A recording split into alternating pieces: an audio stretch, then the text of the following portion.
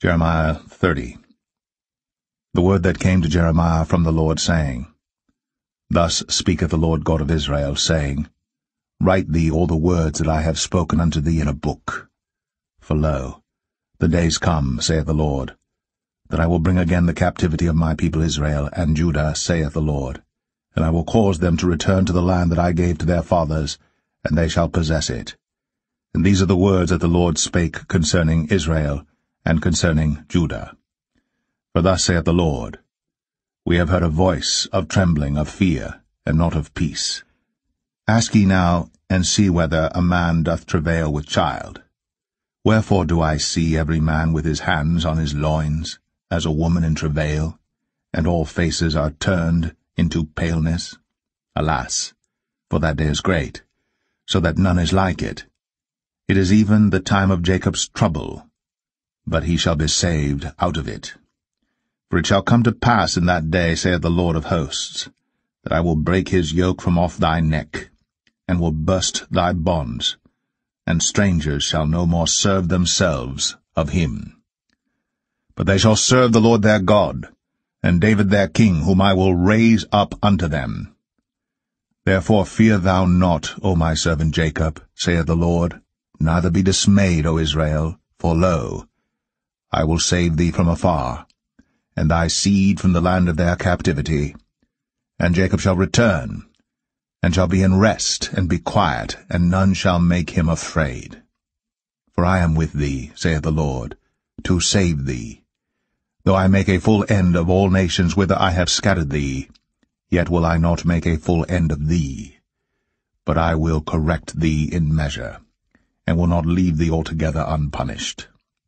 For thus saith the Lord, Thy bruise is incurable, and thy wound is grievous. There is none to plead thy cause, that thou mayest be bound up. Thou hast no healing medicines. All thy lovers have forgotten thee. They seek thee not. For I have wounded thee with the wound of an enemy, with the chastisement of a cruel one, for the multitude of thine iniquity, because thy sins were increased. Why criest thou for thine affliction? Thy sorrow is incurable for the multitude of thine iniquity, because thy sins were increased. I have done these things unto thee. Therefore all they that devour thee shall be devoured, and all thine adversaries, every one of them, shall go into captivity. And they that spoil thee shall be a spoil, and all that prey upon thee will I give for a prey.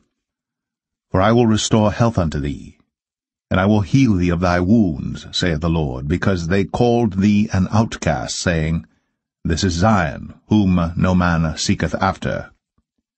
Thus saith the Lord, Behold, I will bring again the captivity of Jacob's tents, and have mercy on his dwelling places, and the city shall be builded upon her own heap, and the palace shall remain after the manner thereof. And out of them shall proceed thanksgiving, and the voice of them that make merry. And I will multiply them, and they shall not be few. I will also glorify them, and they shall not be small. Their children also shall be as aforetime, and their congregation shall be established before me. And I will punish all that oppress them. And their nobles shall be of themselves, and their governor shall proceed from the midst of them. And I will cause him to draw near, and he shall approach unto me. For who is this that engaged his heart to approach unto me, saith the Lord?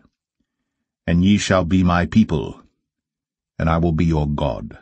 Behold, the whirlwind of the Lord goeth forth with fury, a continuing whirlwind.